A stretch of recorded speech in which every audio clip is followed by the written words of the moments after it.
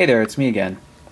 If you've been following along, I've been making this weird Arduino thingamajig in the past couple of weeks, and I haven't really said what it's for.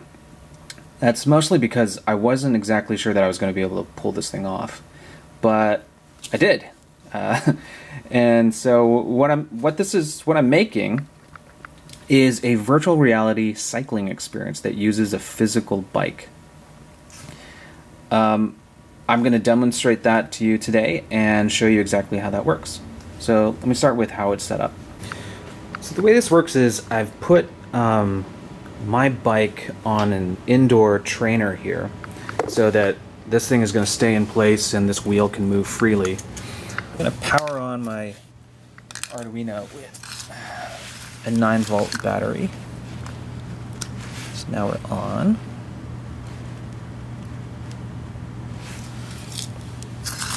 What I want to do is place it just about here.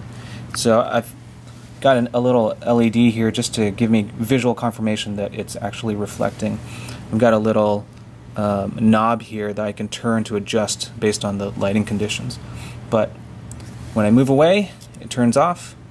When I hit it, it turns on. So that tells me I'm good to go.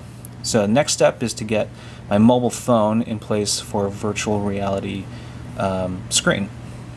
So I'll be using Unity running on a mobile phone, in this case an iPhone 6s Plus, and Google Cardboard. Now Google Cardboard is, it's two things. It might be a little bit confusing if you haven't heard about it before.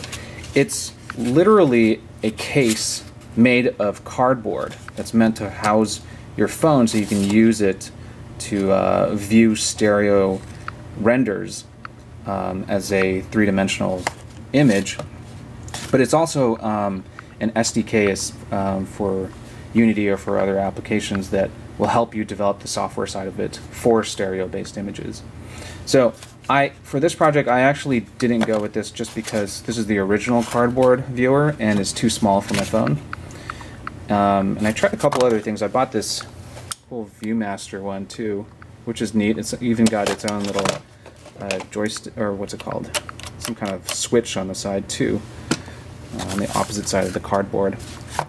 But I actually went with this $10 piece that looks a little bit more impressive, but it's the same concept. There's a $10 case from some company called GearBest.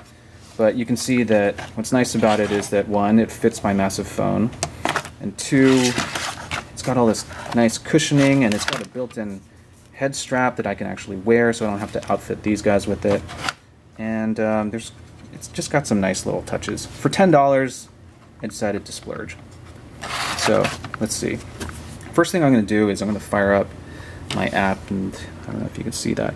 The app is called Bike VR. It's not in the App Store. It's just something that I built for myself. I need to do some coordination here. This is a wireless experience, but I'm going to be a little bit tethered here because I want to record what's on the screen here so that you're not just staring at me pedaling in a cold garage 1 o'clock in the morning. So I'm going to set this back up and scan for my Arduino and connect to it.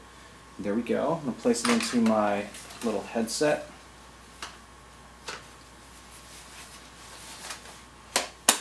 And away we go.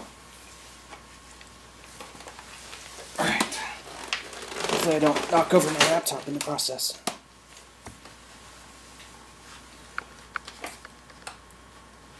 Alright, so the first thing you'll notice is that I'm out of sync with where I'm supposed to be at. So like my bike is facing this way, but my screen is like kind of off-centered. I've mapped this little notch here so that it recenters where I need to be. Alright, there we go. Get to a comfy place. Alright, here we go. So remember, every time I pedal and that white strip reflects light back into the Arduino sensor, it's going to send a message to my phone, and in Unity it's going to take that ping and say, oh, you're moving, you're pedaling, and it's going to propel this virtual bike in this virtual environment. So here goes.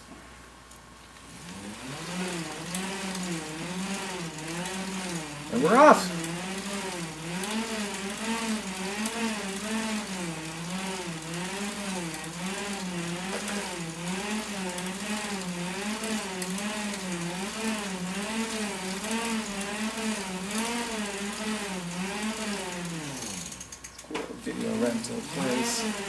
found this little town as a Unity asset, and I just dropped it in here so that I had an environment to actually move in. I've been staring at a checkerboard plane for the past couple of weeks, so this is a lot more interesting. Oh, a lot more interesting.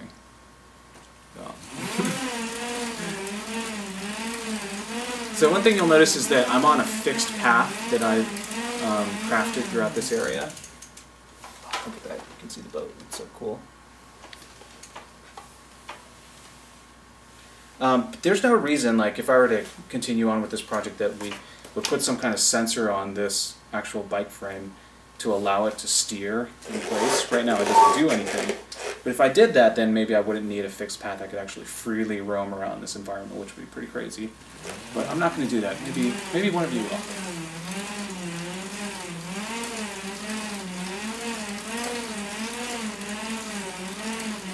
So there you have it. You know, the Arduino with all its components and whatnot cost about $30 to make.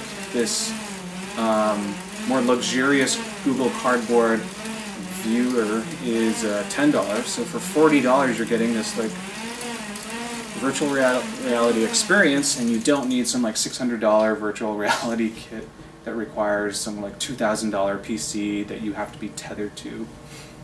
You get it all from mobile VR. Pretty cool. So yeah, that's my update. This thing works, it's pretty cool, and I'm going to keep roaming around here and get some unintended exercise as I explore the city.